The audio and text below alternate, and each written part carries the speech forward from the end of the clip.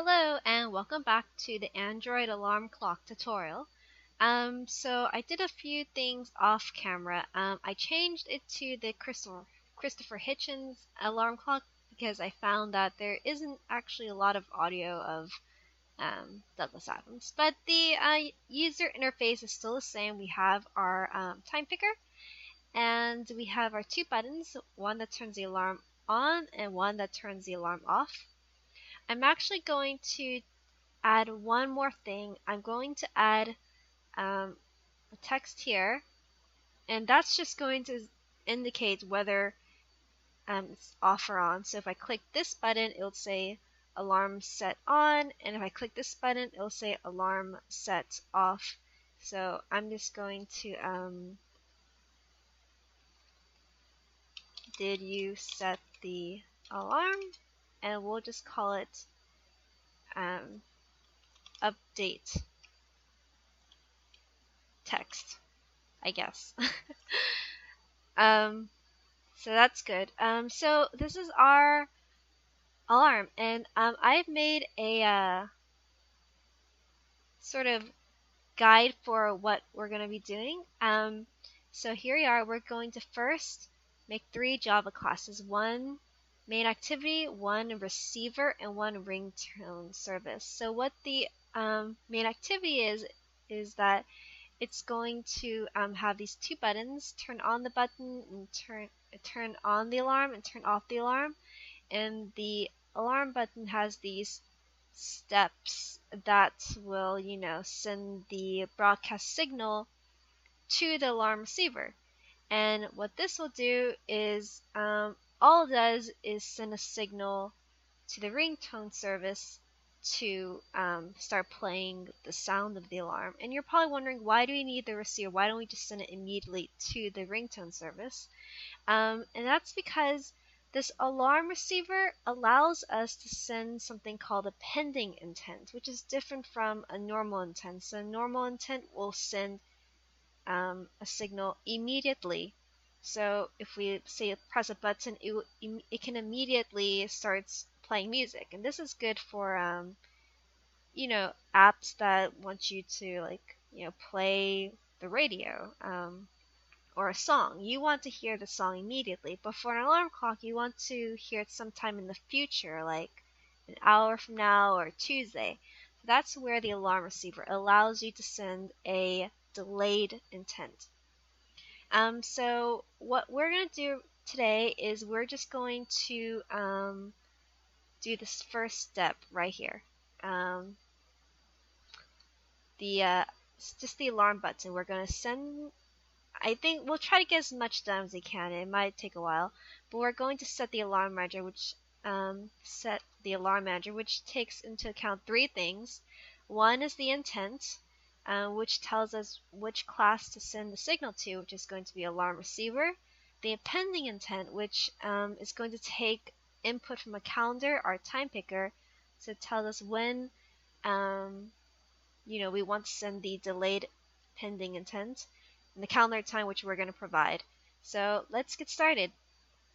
And let's see if we should be already pre-made. Yes, main activity is already made. We have this floating action bar. You know what? I'm going to actually get rid of it because there's no real need for it. So it's floating action bar, or fab. We're going to delete that, and we're going to delete this. Okay, but we want the other toolbars and stuff because they're nice. So first thing to do is we want to start making our variables, and we want to make a couple variables. To make our alarm manager, we want one thing. First, of course, we want our alarm manager, and we'll call it alarm manager, I guess. And we also want the time picker because we want to pick a time picker, and we'll call this alarm time picker. That's good. And we also want to we'll want to update the view, so we'll call this what did we call this thing here? Did you set the alarm? We called it update text. So of course we'll want to update the text when we press a button. And let's see, what else do we need? I think that's it. So this is complaint that we can't, so we want to create text. Then we want to, yeah, we actually capital V, there we are. And now we can just import it. So what you can see is what happened? Come on. I just want to import the class. There you are. Okay, cool. So, and now what we want to do is, okay, I'm not sure why I have to do this, but we have to put this thing here, this dot context. Who knows? Oh, and we have to add it here. So we have to have context. I think this helps us make one instance, but I don't know. Just gotta do it. Oh, it seems to be not happy. Oh yeah, because it has to equal to this. I'm not sure why I have to do this, but it only, if I don't do this on my other app, it seems to not be happy, so we'll just have to do that. So first, what we have to do is we want to initialize our time picker, and we called it alarm time picker, and we'll have to set that equal to time picker, oops, and we'll find view by ID, and we called it, what do we call it, our time picker? Just time picker with the capital P. Alright. That's weird. Can't seem to find it. That's weird. Why can't we find this? Oh, right, because r.id. There we are. Okay, cool. So we have initialized a time picker, and now another thing we need to do is, actually what we want to do first, I want to initialize our alarm manager, because we have to do calendar stuff after the alarm time picker. So our alarm manager is called alarm manager with the underscore. There you are. And that's equal to alarm manager. And we want to get a system service. And which system service do we want? We want the alarm service. So now we set up our alarm manager. And now we have to recording. Oh hey, sorry about that. I had to stop recording for a little bit, but I'm back. So we have to initialize now our text update box, the thing that will tell us that we've set our alarm clock or not. So we'll just call that alarm text view, I guess.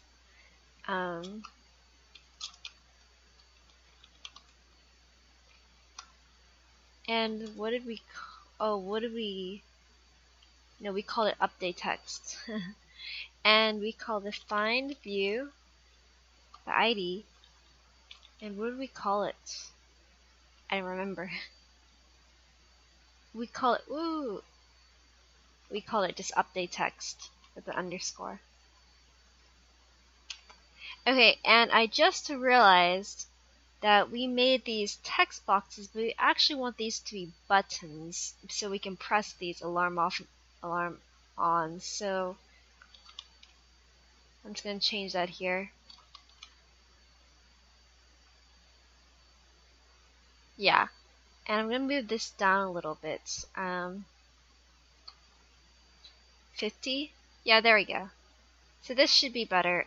So I just changed these to buttons, and I gave it a 50 density independent pixels below the time picker. Yeah, this is what it should look like. So we have our update text box, we have our time picker, and our alarm manager. And I'm gonna start up create an instance of a calendar, and that will start our pending alert. So what if I don't make a final? Not sure what will happen.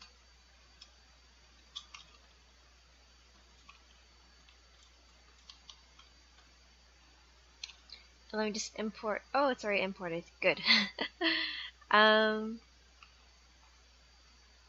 So what we have to do is make an on-click listener. So first thing I have to do is click on this button, and let's see.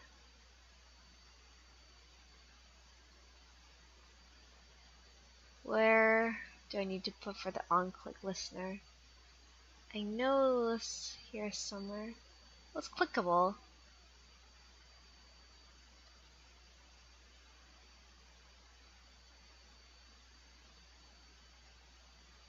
That's odd, I don't see it. On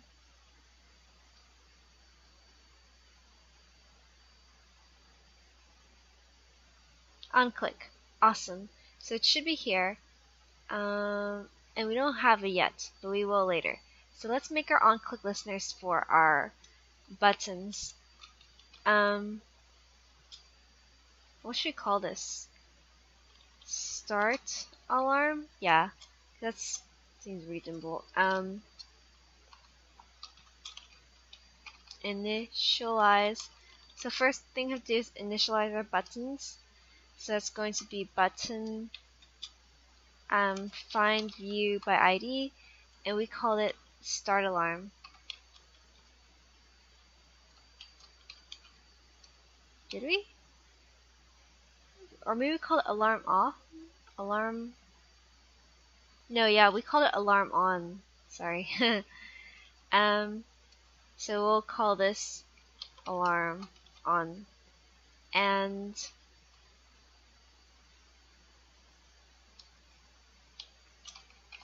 so this will be the start button, and this will be initialize the stop button.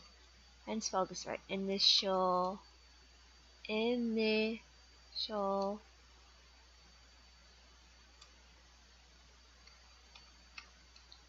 the stop button. Sorry, it's late. I'm getting a lot of errors. Lost spelling errors. And then alarm off will be same thing, only off.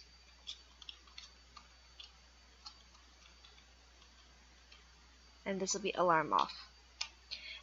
So then we have to create an on-click listener to start the alarm, and then same thing for this one. We have to create an on-click listener